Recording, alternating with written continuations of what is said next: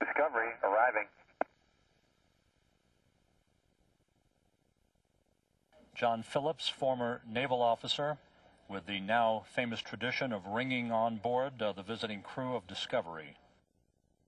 Racing Discovery, we're getting some great video. You guys look great.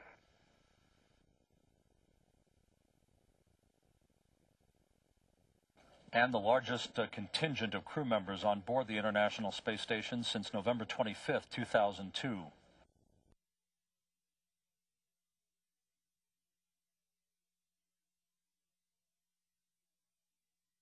And it was a rare opportunity that we had just to hang around for a little bit. You see Sergey and Eileen enjoying a little bit of a break.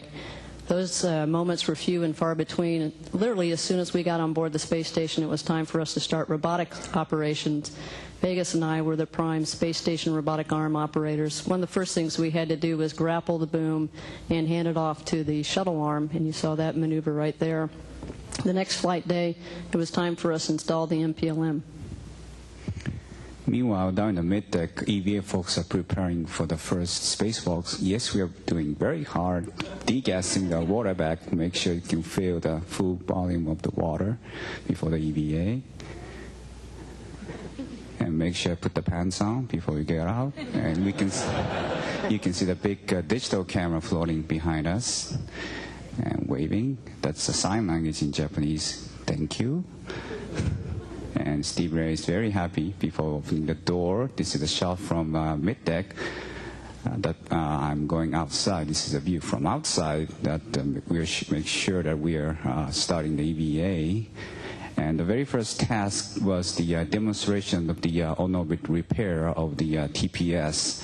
And we'll check the tools one more time before we start the demonstration. The first demonstration was Stevie Ray did crack repair for the RCC. He used the Novax non-oxide adhesive experimental. And that's using a spatula, Steve doing Iron Chef in space. Tastes like peanut butter. And I'm using the tile repair, we call the EWA, emittance wash applicator, using a Shugu type application to the damaged tile. And this shape we call it a PGT shape. I thought it was representing Japanese island. And both demonstrations were great. And we go move on to the fun part of riding the arm. And let Steve Ray describe the ride on the arm. Riding the arm up and seeing views like this was a great way to spend your first couple hours outside. We spent a little over 20 hours outside and with the 3 EVAs, and it was just a real pleasure to work with Soichi-san. We're just spacewalk brothers after so many years of training together. This is the helmet cam view of climbing around on the space station. It's what it looks like. And when Soichi's out on the end of the arm carrying that big control moment gyro that he replaced, that's what he looked like. Spectacular view. Here it is being installed in its carrying location back in the payload bay. We brought up a new one and replaced the broken one on station. Soichi is checking his hair. Look at that big vortex pattern in the ground there. The things that you can see while you're doing an EVA are truly wonderful. It was time to, if you look at that little spacewalking guy off the nose of the orbiter, it's EV2 working on moving up to the gap filler. Wendy was flying the arm with Vegas's help. Andy was supervising. We reached out and pulled out those gap fillers that were a little too far forward for us to be comfortable with. And the ground team put together a wonderful plan for us. It worked great. And we were pleased that the gap filler came right out. It's a little red RTV on it. That's the stuff that bonds it together, although not perfectly, obviously. And this is Soichi and I were sort of taking pictures of each other as we came back. And this is what the gap fillers really look like. They're sort of a cardboardy type substance.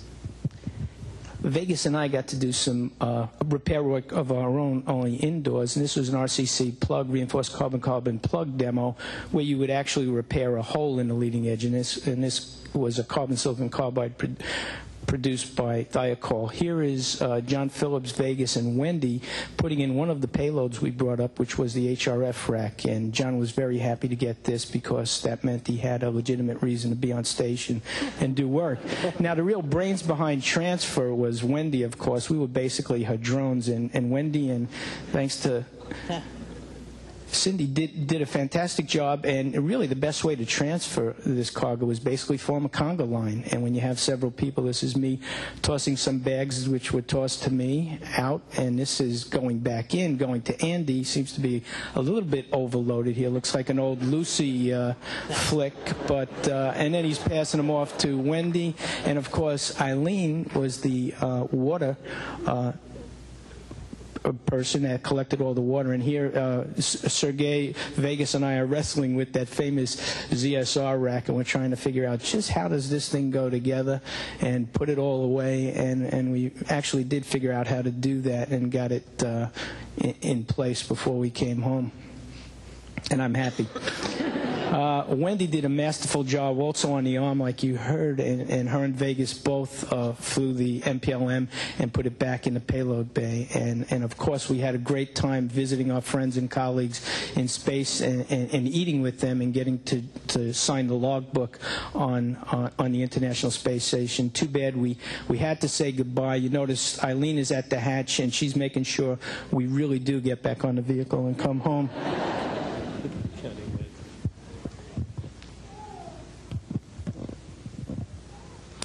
After saying goodbye, we had to go ahead and leave, and this is a view of Discovery undocking from the International Space Station.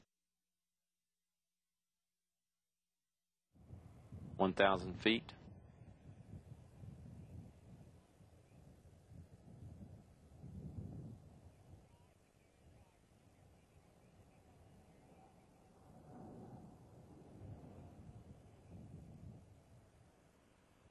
Landing gears down and locked.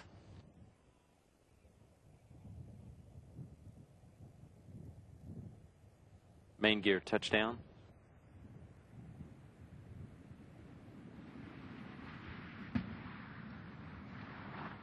Drag chute deploy.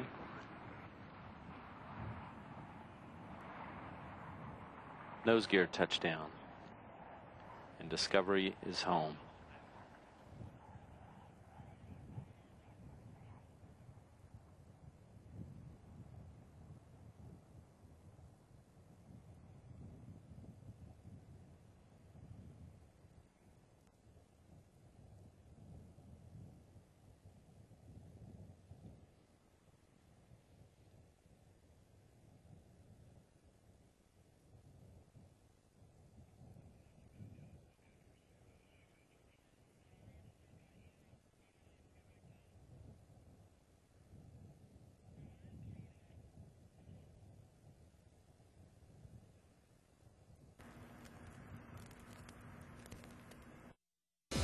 NASA's Kennedy Launch Pad repairs